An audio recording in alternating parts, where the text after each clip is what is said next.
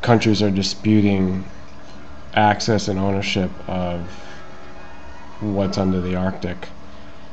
And since it is international waters, international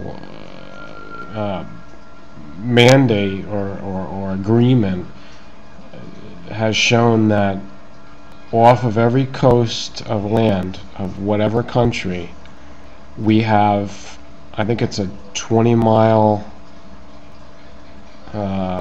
ownership,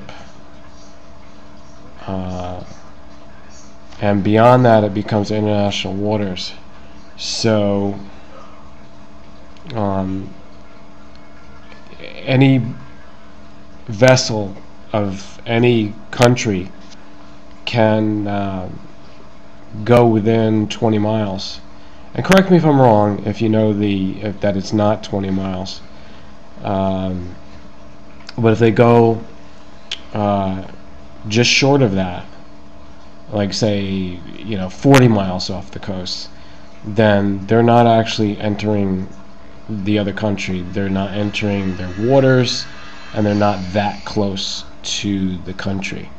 But you have things like in the United States, the Coast Guard that patrols, the boundaries. Like here, see where the cursor is? Around Alaska, the United States will patrol here. But the interesting thing is that you've got this strait. So nobody can really come through this strait. I've talked about the strait before because of the geology of the area, but just think about it navigationally.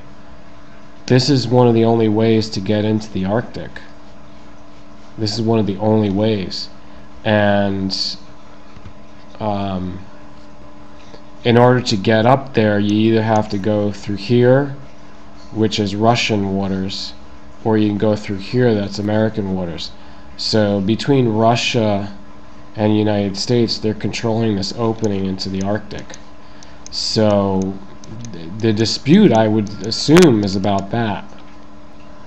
Now, when you go further across here, you've of course got Canada with major access, and as I said, Russia.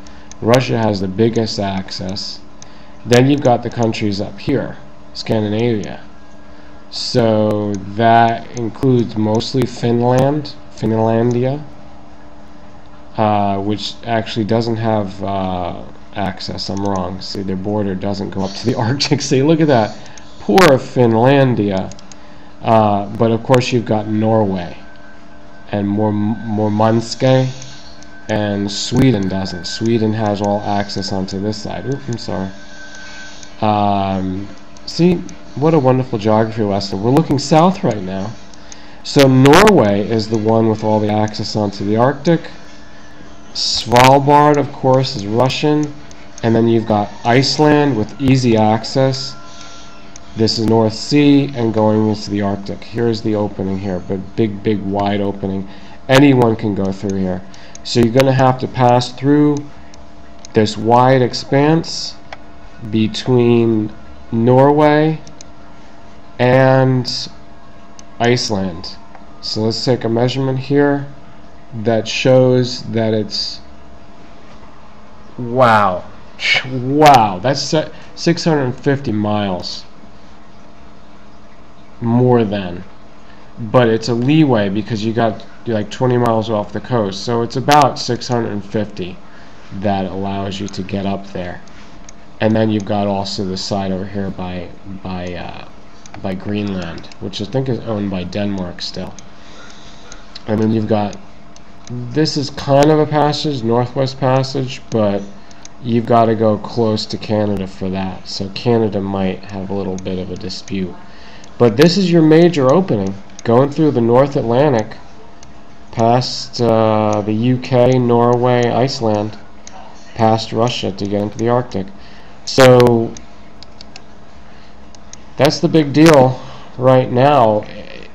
You don't hear a lot about it in the news, but I am talking about it. This is the news. I am an investigative journalist. I'm not going to go too deep, though. I usually just try to cover everything that I can. And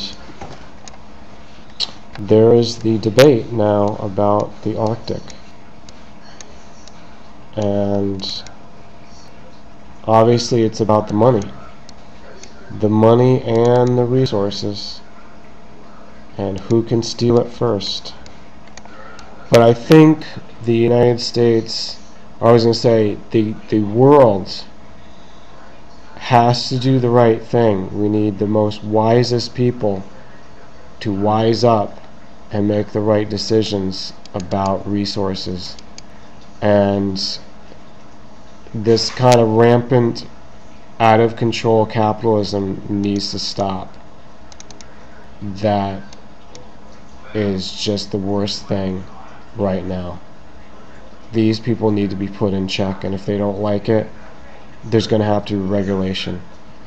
And I don't give a rat's arse about libertarianism, because I've been in it, I know it intimately well, and it's the biggest crock of crap ever. You know, government has the job of regulating commerce. That is the mediator and the authority over all these business interests that happen from wherever in the world, going to wherever, you know, whatever their exploits. We have a long history in this earth of problems that these people have created. So governments, if they do anything, their necessary evil is to regulate and mediate between the business interests of the world. And that's it. That's it. There's no escaping it.